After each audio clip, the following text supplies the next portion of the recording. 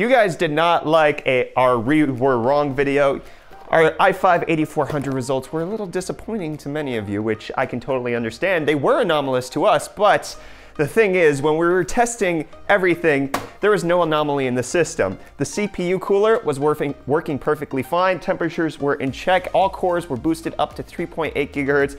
During the testing, the RAM was perfectly as fast as it could go. There was literally no obvious evidence in it whatsoever to explain the worst results of the 8400, besides the fact that the 8400 just performed worse. But because we know that many of you didn't like it, and we partially didn't like it as well, we're gonna take a deeper dive into it and to see if we can fix it. We're going to retest it with the GTX 1060. We've got the palette jet stream right over here, and we're gonna plug this back in and we're gonna test it again. We haven't touched the system since that video. We're just gonna try it one more time. But then we'll change up a few different things, like the motherboard. We'll swap out from this B360, I think this is the Mortar Art Titanium, and then we'll swap it over to a Z370 Asus Prime to see if the chipset's gonna make any difference. Then we also bought an i5-8600K to see whether or not it's the cores or the clock speeds that's potentially holding the 8400 back. And if at the very end of it, we still haven't figured it out, we're gonna swap this 1060 out for a GTX 1080 Ti, also a palette jet stream, to see if it's the card that's really what the big difference driver is here, because there's a whole lot that's unanswered with our results, but we can guarantee, because we tested it over and over again, we have it all screen capped, there was literally nothing wrong with the system. Everything was fine. So we'll just chalk it up to we'll figure it out. So come along with me to join the journey. One of the main differences between these systems that I can see is the fact that this B360 motherboard only supports RAM up to 2666 megahertz, while the Ryzen tests were done at 3200. However, all of the things that I know about Intel overclocking and Intel's performance, it basically has very little to do with the RAM performance, but that's also where we're going to try to isolate that by switching over to the Z370 motherboard so that we can actually get faster RAM for the 8400 and see if that makes a lick of difference in terms of the performance. All right, it's time for us to set the memory. So we're just gonna set that to the highest possible. It's 2666, it'll auto set everything else. It'll make sure that the RAM is fine. We auto set the RAM to its rated speed, which was 16, 18, 18, 38. And that's the same timings that we use with the Ryzen system. All of this is just gonna be set to auto, and then we're gonna load into it. And for anybody who might be expressing, well, Brett, you have to lock everything down. Well, first off, we didn't lock everything down with the Ryzen system.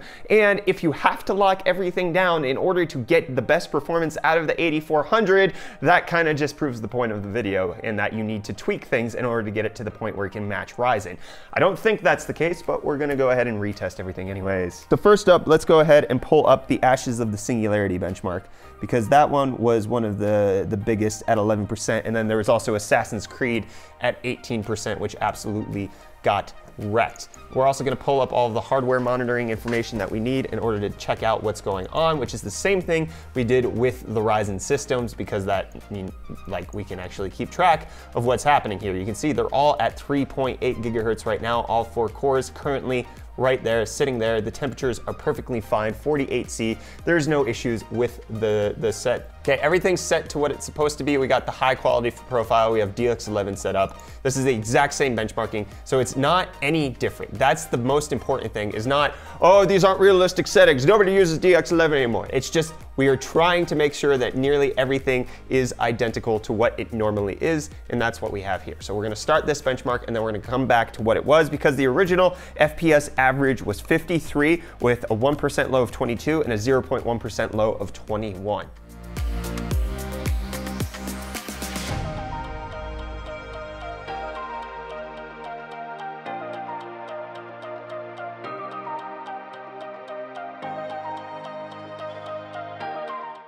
There we go. So we're not going to take a look at what Ashes of the Singularity tells us, but the average FPS here is 53 FPS, 1% lows is 22, the 0.1% lows was slightly worse at 19. Again, nothing is different. These are the exact same results that we got. If you look at the temperatures, we peaked at 61C on the package. That's not hot enough to do anything. We're still running about 3.8 gigahertz on all cores, even with the game running right now. There is nothing that is going on here that would indicate that there's anything different. We're not maxing out at RAM, but if you take a look, we were maxing out on all 6 cores. The 6 cores just aren't good enough. So let's go ahead and run that, and then I'll swap over to the task manager to show you that all 6 cores are super limiting. The 8 threads on the 2400G did not run into any of these issues. Having those 2 extra threads actually meant the difference between 53 FPS and 61 FPS in Ashes of the Singularity. It was only in the games that had less of an impact where it wasn't as big of a deal with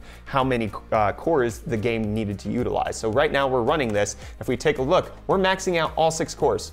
All 6 cores at 100% utilization. This was not happening on the 2400G. So I basically just showed you guys that this is verified. Like the CPU is struggling to keep up with the 1060. Just facts. That's how it's working. So now let's go ahead and change a few things up. So the first thing that I would like to change up is I'm going to change the motherboard out for a Z370, and we're gonna keep the RAM that's there. This is only this is 3200 megahertz RAM. So we're gonna keep it at 2666 to see if that makes any difference, and then we'll do 3200 to see if that changes anything. If it changes something, then we know that it's possibly a RAM issue, but I don't think it is. I think it's the sheer amount of cores that are on the 8400, and then eventually we'll switch over to the 8600 to see if the extra clock speed can maybe alleviate some of these issues, because 3.8 gigahertz is slower than what the Ryzen systems were basically boosting up to. Not completely, but like that puts it on a clock speed comparable to what Ryzen has. So let's go ahead and swap that out. So the benchmarks are exactly the same. There's no difference here. The only thing that I could potentially think might change is the fact that we don't have an IO shield on this B360. So that probably can account for at least 5 of the FPS that is being lost here.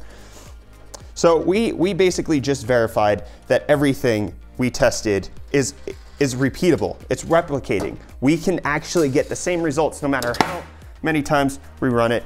So now let's actually talk about the argument of, well, Brett, of course Ashes of the Singularity is gonna suck like that. It's a CPU-bound game.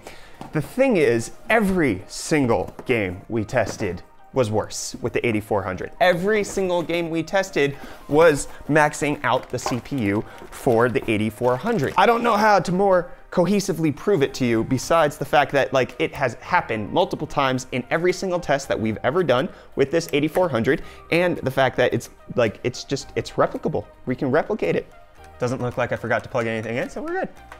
There we go. And that's just, yeah, new CPU installed, that makes sense. We'll just verify everything in these settings. So the multi-core enhancement is turned off. We'll turn it off and then we'll turn it on to see if that makes any difference. We're also gonna run it at 2666 again. That seems to be carried over, and it looks like the timings might be carried over as well. They're not. 1838. Then we'll save that.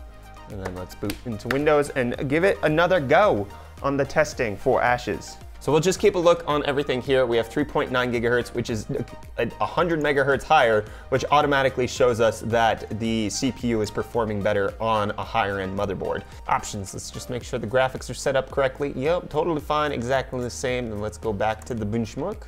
Let's run the test, my friends. And keep in mind that this is with multi-core enhancement off on this motherboard, so we'll see what the initial results are. My guess is that they're basically gonna be the same, nearly identical.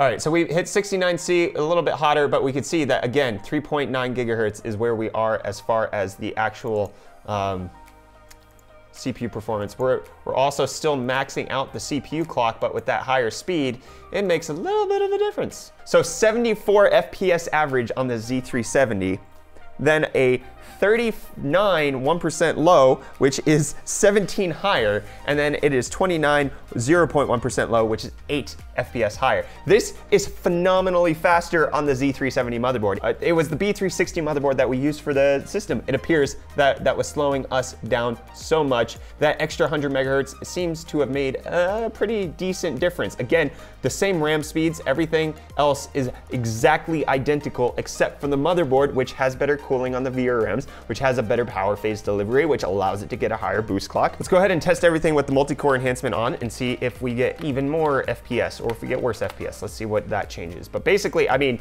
that's very clear evidence that the B360 slows things down.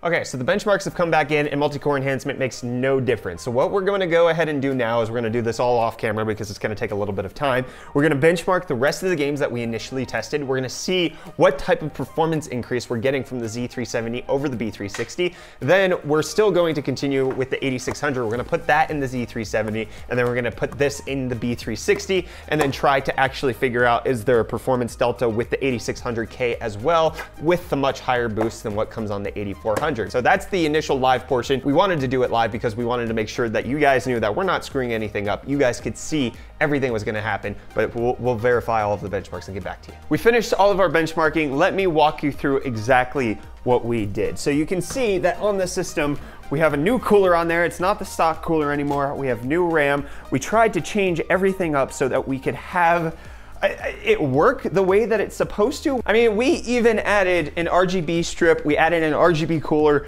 and RGB RAM, hoping that this would somehow increase the performance, but we still got the same old crap no matter whether we were using the 8400 or the 8600 on this B360 motherboard. The thing that we found out is that this B360 somehow, some way is limiting the CPU. We're not seeing it in the clocks, we're not seeing it in the temperatures, we're not seeing it in the VRM temperatures. Nothing is indicating why this system would be slow, but you can see on the screen right now that when we tested the system with the B360, it got substantially less frames per second, to the tune of like 10 to 30 in some instances with the i5-8400. And then when we took the 8600K and put it in the Z370, it performed about as what everybody would expect. But then when we put it into this B360, it performed just like the 8400 did when we had it in the B360. So something is up here about the B360.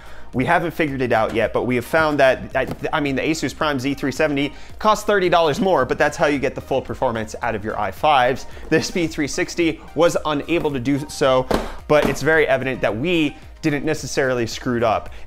Something's up with that motherboard. So hardware failures, something is strange about all of this. There's no new BIOS for us to test on this MSI one. They haven't released one in a couple months. We'll see if that makes a difference, if they release one coming soon for potentially the Coffee Lake refresh that's coming out and we can retest there. But then we're gonna do a follow-up video.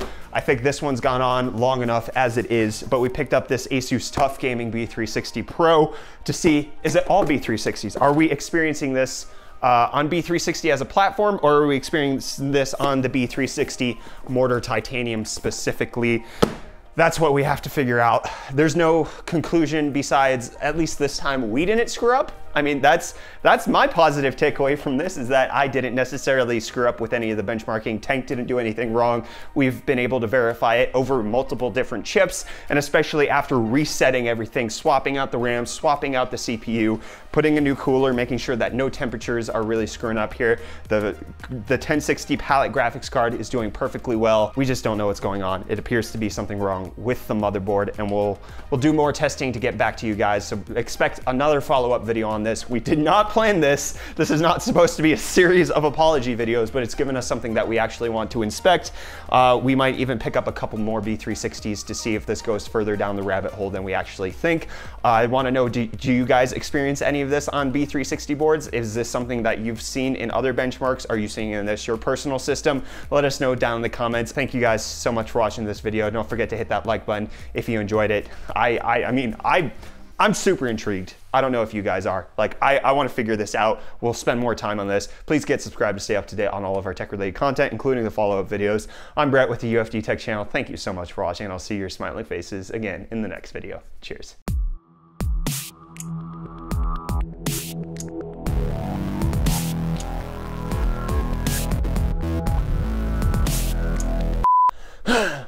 RGB's supposed to fix things.